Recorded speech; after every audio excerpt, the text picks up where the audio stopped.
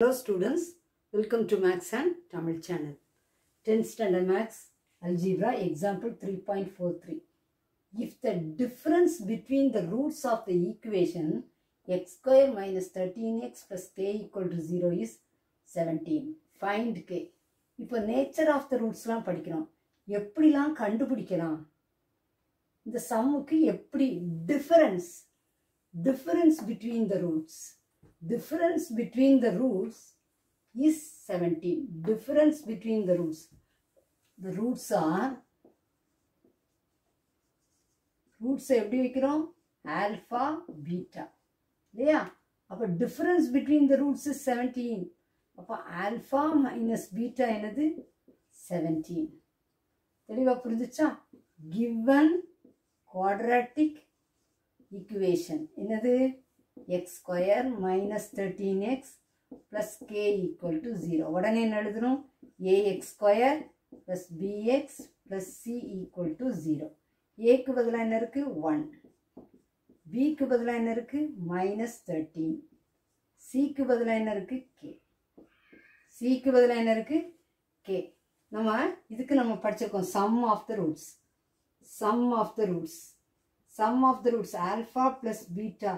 இதுக்கு என்ன formula? minus b by a. minus b by a.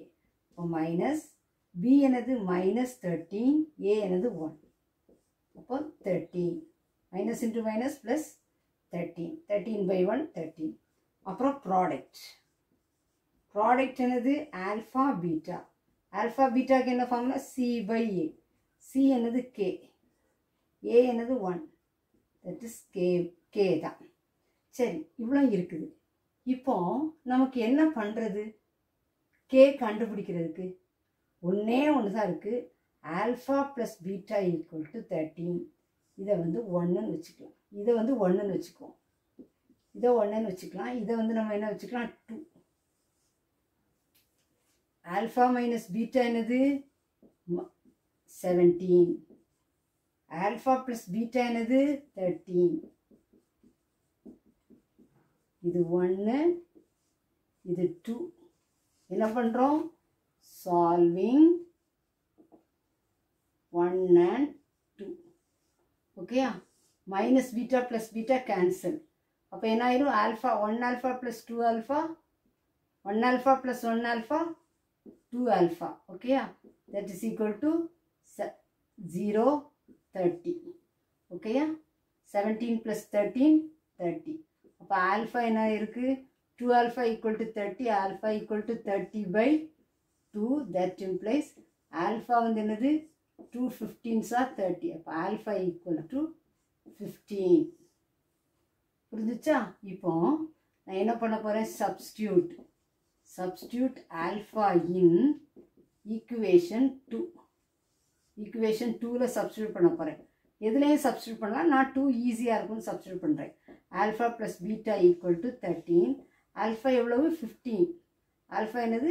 இந்த alpha 15. 15 plus beta equal to 13. அப்போ beta equal to 13.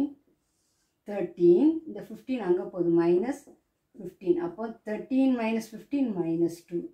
அப்போ that implies beta equal to minus 2. Alpha equal to 15, beta equal to minus 2. ஓகேயா? இப்போ இந்த alpha beta equal to கேங்கிறது third equation வச்சுக்கலாம். Third equation. இப்போ taking third equation அது alpha beta equal to K. அப்போ alpha என்னது? 15. Beta என்னது? minus 2 equal to K. அப்போ k equal to 15 into minus 2 minus 30. Find k கேட்டிருக்காங்க. கேயினுடைய வேல்யூ என்ன கிடச்சிட்டு நமக்கு? minus 13 கிடச்சிட்டு. தெளிவாக புரிஞ்சிருக்கும்னு நினைக்கிறேன். நீங்களும் ப்ராக்டிஸ் பண்ணி பாருங்கள். This channel helps you to get 100 மார்க்ஸுங்கிறத மறந்துடாதீங்க.